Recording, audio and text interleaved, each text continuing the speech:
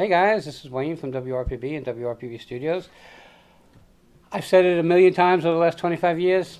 My favorite topics are real estate and food. And with me is Dan Stepling. Yes, sir. From Spiro's Taverna. Yep. You got it right? Yes, I try to get out at the beginning so I don't screw it up later. So I don't screw it up later on. Okay, so it's a restaurant. Yep. What kind of food? So it's Greek food, authentic Greek food. We have 3 locations in Vero Beach, Port St. Lucie and St. Lucie West out here, and Palm City. Very cool. Okay, so why'd you get into it? To be honest with you, I've been in restaurant business my entire life. I started with other franchises, and I met Spiro years ago. He's obviously a Greek guy. I've been eating his food forever, and when he decided to grow and he approached me, we developed a friendship, and he trusted me enough to take over his business, keeping the same recipes, the authentic Greek, and we basically formed that relationship, and the rest is history. How long are you doing it? I've been an owner for 7 years. Wow. So with Spiro, I've been 3.5 years. So. Okay, so I have to ask you this. You've been in the restaurant industry forever. Sure. What are the changes you've seen since you started to today? Oh man, the amount of takeout with these third parties, Uber Eats, DoorDash, has just been astronomical. It's been, when we first started, we'd be lucky to get a couple orders a week, and now it's almost 25% of our business sometimes. Wow. Yeah, it's pretty insane. So People don't want to leave their house, I guess. they just want to pay for the convenience, And it's funny because you are paying for that convenience. It is quite costly. Oh yeah, when absolutely. you think about it. But sometimes I ordered from you on I don't know if it was Saturday night or Sunday night. Okay. First time I ate food from your place. Hopefully it was good. We were talking about it out there. Sure. And I guess it's a chicken pita. It's just like a gyro except with chicken. Okay, yeah, chicken gyro. Okay. Got you. And my wife had the regular gyro, and it was very, very good. Interesting, the way this one was made as compared to the way I've seen it before, or I've had it before. Sure. So normally, what happens is they put the chicken on the bottom and the vegetables on top. Yep. You do it the other way. Yes. You do the vegetables on the bottom and the chicken on top. Absolutely. So I found that kind of interesting. It might be a stupid thing to a lot of people. It is. It's funny because we get that a lot too. It really is like, it's when you go, I've been to a bunch of Greek spots, obviously, and you see it go both ways. We like it because it's easier to prep, and then also the presentation looks nice. We feel like it looks good for the customer. But, the way we also structure it, it doesn't fall out, So if we didn't do it the way we did it, it'd fall out, and then we'd have to put it on the bottom. But, we feel like it looks nice. I think one of the benefits was that with each bite of chicken, you had more tzatziki sauce with it because that's how it was poured instead of just, as you guys know, I'm not a big vegetable eater. So that's just filler for me. Otherwise, you could just fill it with all chicken and tomatoes. I'm good. Absolutely. And that's what I also said was the prep. When we started off, we put down the pea and we put on the tzatziki first, and we like to get that even spread too, because a lot of times you go and bite in a gyro and you'll just get like a big clump of the tzatziki, and it's just not spread out evenly or falls out. So here was the one mistake, not on your fault. Okay, let's hear it. Okay, so you're ordering online, and it's very frustrating, just so you know, okay, for me. So I order a gyro for my wife. My wife is allergic to tomatoes. Ooh. But I did not put in there no tomatoes. Oh. My fault. So it came with tomatoes. So she had to take the tomatoes out. So for her it's not she's allergic, but it's not a terrible thing. What happens is she gets like not like blisters, but it burns. Yeah. But my fault. Just saying. I don't want you guys to think the good thing it's not on our end. Yeah, it wasn't on on get on my phone. Now the interesting thing is, the other mistake is I started to order with Uber Eats, and it was a nightmare, and I canceled that whole order, and then I went to DoorDash, I think. Yeah. And it was much better.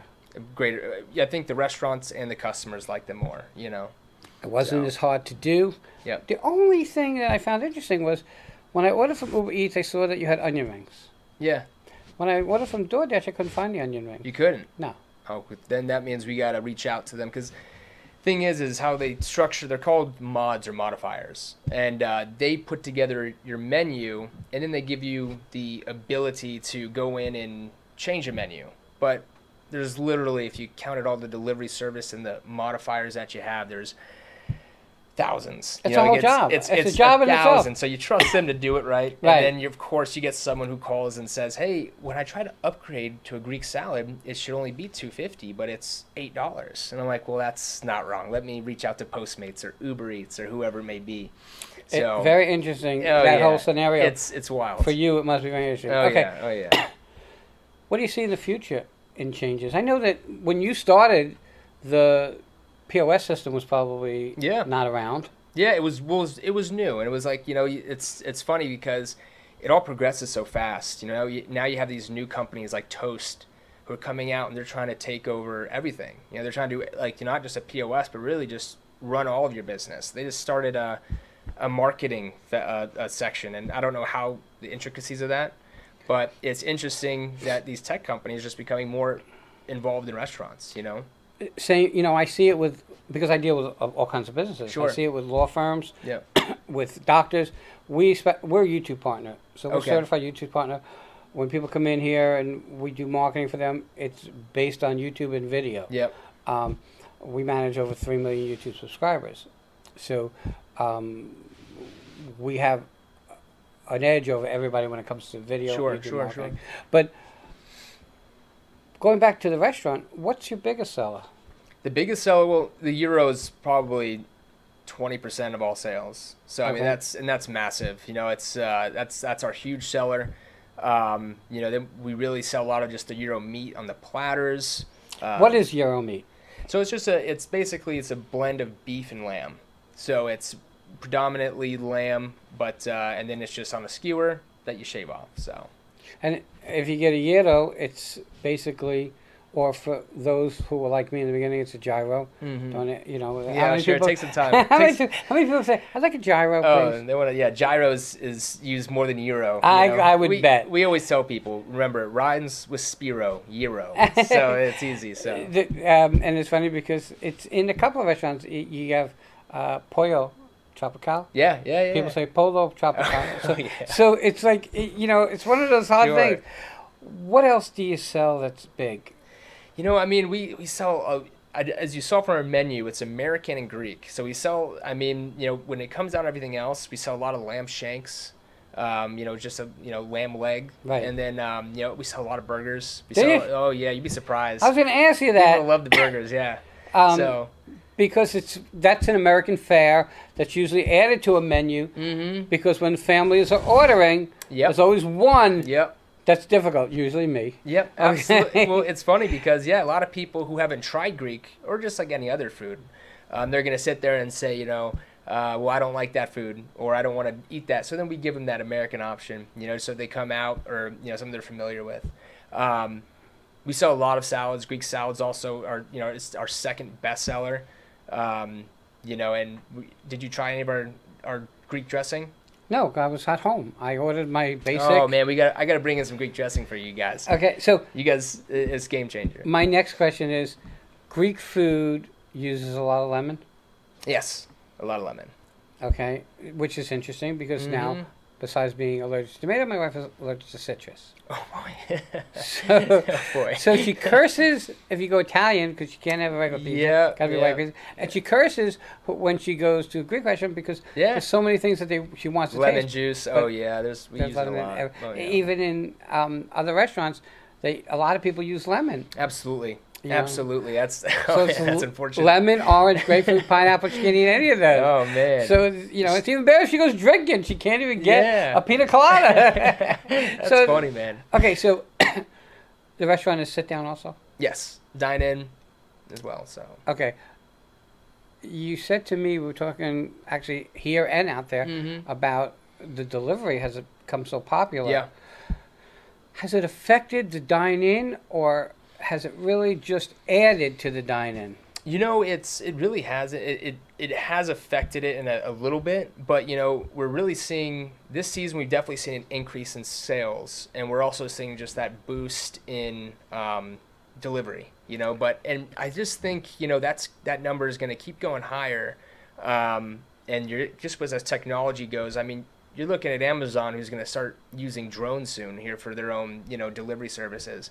It's not long before that's for what we have now, you know, like for the Uber Eats and DoorDash. You know, it's obviously years away, right? But, you know, once that technology is there, and also what's exciting for restaurant owners and customers is these third parties right now who are delivering they're charging so much, it's expensive, and the only way the restaurants can really take that commission hit is by charging the customers crazy cash. Right. So we're making the same amount, if not less. They're paying way more.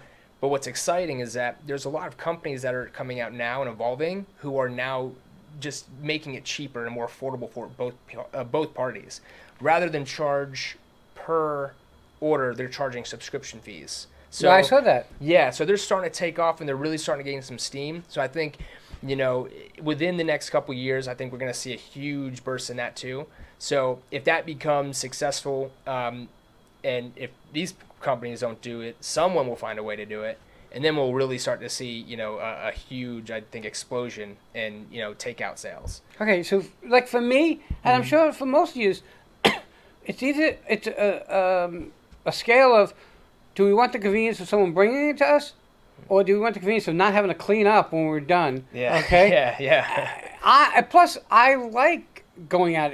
Sure. It becomes a social event to go out to dinner, and not unlike, I'm eating at home, so I'm setting up my I might as well sit and cook in my own house. Absolutely. You know. Well, that's so spot on, and that's the thing. You know, it's people have always, you know, they've said, are you worried about how retail is going? You see, like Macy's and all these people who are struggling. You know, and it's just food's completely different. You know, it's you have to eat multiple times a day, and you know, you can never replace a Sunday at a bar watching football. You know, you can't order wings to your house and duplicate that. You know, like the experience. Right. You know, you know, there's nothing like going out to somewhere and just enjoying with your family. Because it's a social thing. It's totally social. Okay. You know, it's completely different. Yeah. Besides feeding what we need, it becomes a social issue. Yep. All right, we're getting to the top of our time.